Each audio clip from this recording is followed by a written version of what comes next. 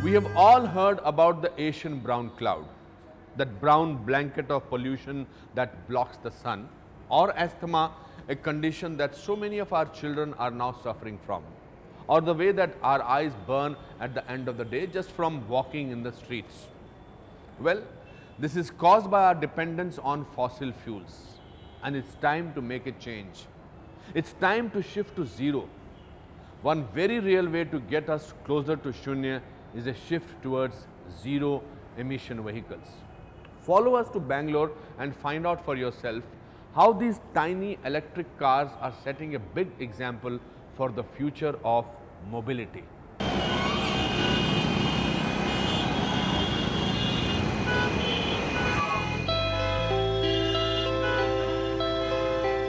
The deafening noise pollution,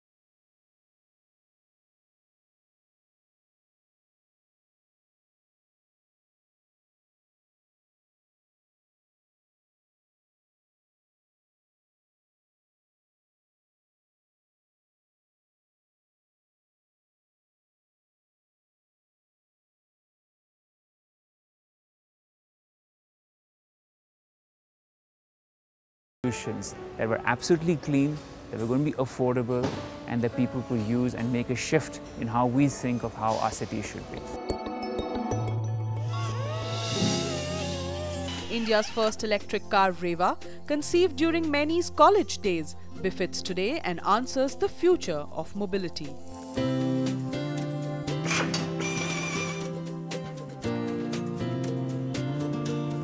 Mahindra e2o is a car that makes a dramatic shift from the cars that are dependent on the depleting resource of fossil fuels to the abundantly available solar energy in order to reduce emissions. You talk of a vehicle that's fully connected online to your mobile device. You talk of a vehicle that has a full 6.2-inch touchscreen which can access your entire car information. We talk of a vehicle that's silent to use. We talk of a vehicle that uses no energy and fuel on this area.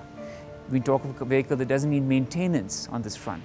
So it's not just of a current car. It's actually a different concept that is giving a set of conveniences to customers who haven't seen today on this area. Fully automatic, easy to maneuver and park, the car runs on batteries. And unlike other electric vehicles, Mahindra e2o has an onboard charger to facilitate easy charging. Impressed? But still, the real solution lies in its salient features. Today the car doesn't need oil filters, air filters, spark plugs, radiators, changes. So all the maintenance has gone away completely from the car.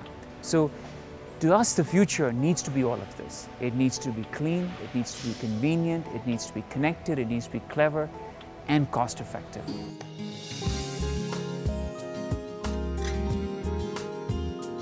A cost-effective and a convenient source of commuting,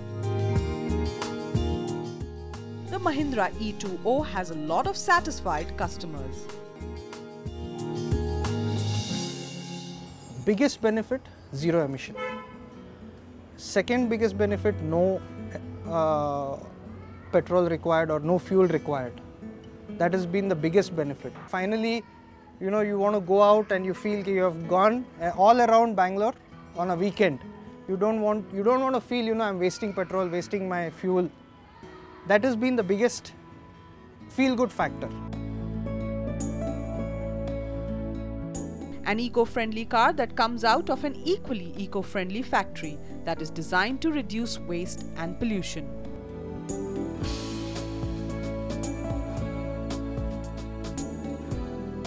Enabling the company to keep its philosophy of zero emissions intact. Moreover, the Platinum certified automobile plant also has efficient manufacturing processes unique to e2o. The car is made in a very unique way in terms of assembly. So only 28 steps are required to assemble the whole car. Because what we do is we actually bond the body together, which is very rarely done. This is done more on the new planes and new spaceships and new racing cars. So we use a similar technology to put the vehicle together. So there is no welding, and the bonding enables to be very strong and of course seals the vehicles from Indian monsoons. Ushering in the era of smart cars in the Indian auto sector and rubbing shoulders with foreign auto giants,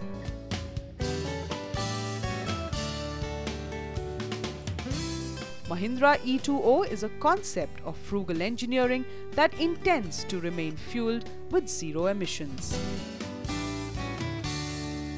We import 85% of our oil.